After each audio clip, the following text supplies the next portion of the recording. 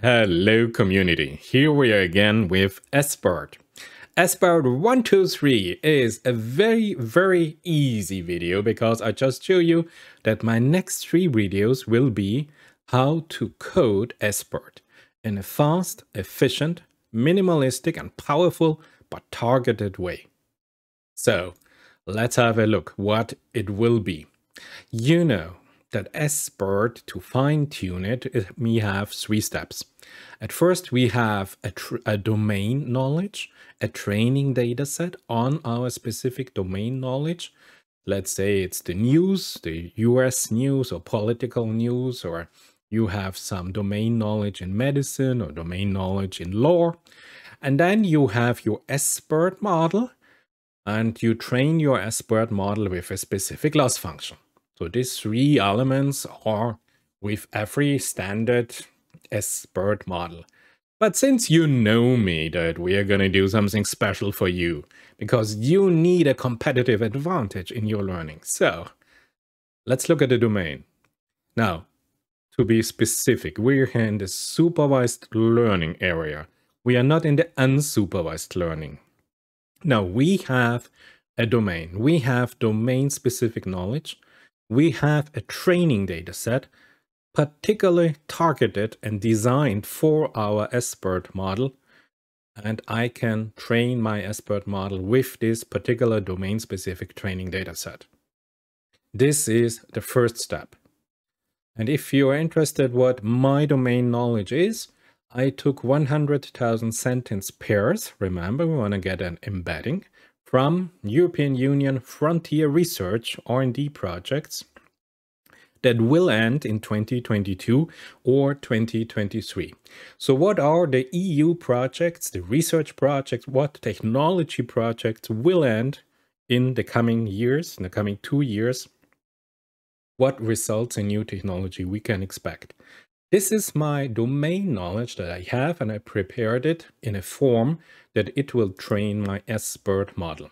Now, if you are unfamiliar with this, I already have published 2 videos on exactly how to create my dataset, and it is explicitly this dataset I show you here. And then how you can fine-tune it on different levels.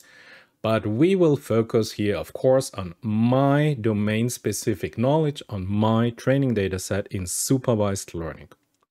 Now, the next step is, of course, the SBERT model. And if you have seen my model or my video that SBERT is not sentence SBERT, you know that I'm going to build my SBERT model from scratch. And you might ask why? There's so many beautiful SBERT models already available on Hugging Face to download. Well, I want to show you something. I want to have a small model, but I want to have laser focused. What does it mean? I just trained this model on my domain-specific data. You know, I don't want to have trained on all articles in Wikipedia. I don't want that this SBERT model has some information about political news in, I don't know, Russia or in China or USA. No, I have a small SBERT model laser focused on my domain-specific knowledge, full stop. And this is why I built it from scratch. I want to have it as small as possible, as efficient as possible, and laser focused. So, oh yeah, here's my insert. I show you the Hugging Face SBERT models fine-tuned already, ready for you. We'll start in a second. And now for the interrupt. Here we go. We are in Hugging Face and we are in the models section. And as you can see, we have 70,583 models available for you. And what we are interested in sentences.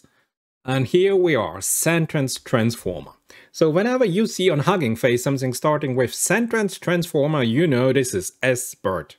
And as you can see, updated July, June, July, March, most downloads, yeah, but have a look, recently updated, most downloads, yeah.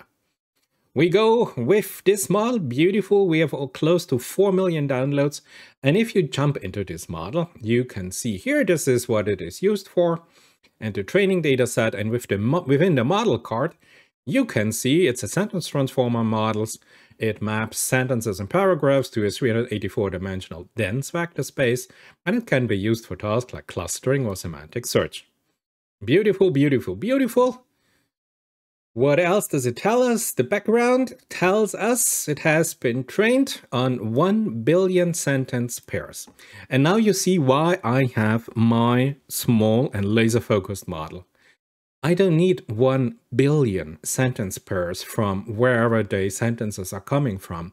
I just need it for a very specific, science-specific task. 1 billion sentences is great to learn for a chatbot or for some general language application, but I have a laser-focused task.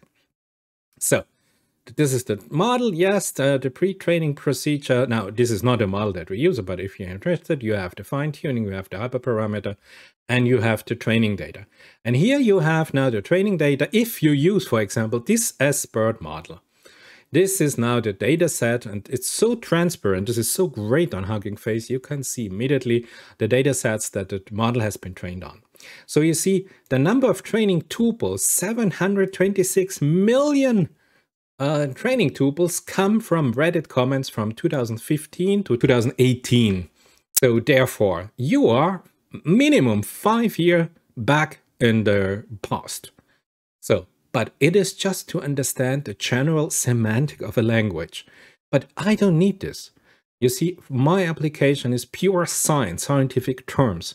So I don't need the general blah, blah, blah, but I need laser focused on scientific terms. And then you have 116 million training tuples on citation pairs and wiki answers and whatsoever. And you see here all listed here, all the different training sets that this model has been trained on. And it has been trained, of course, on a TPU and JAX, I suppose. Sequence 128 token, typical Adam optimizer, the learning rate, even they tell you what's the learning rate. And I suppose this trains some days or maybe some weeks if you have a billion dataset model.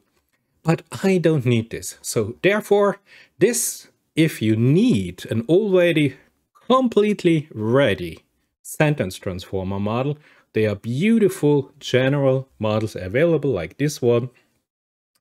And all mini LM. You can download it, you can use it. You see here they have a hosted inference API. You have a source sentence and you can compare those sentences, those 3 sentences to this. You can compute it here. You can insert your sentence, whatever you like, and you can have an online demonstration. But this model is much too powerful, trained on 1 billion sentences. So back to our small but laser-focused model. And we now have done 2 building blocks of fine-tuning SBERT. I'm going to show you. This is the first video. I have now my domain knowledge. I have my specific, small, but laser-focused SBERT model for my specific task.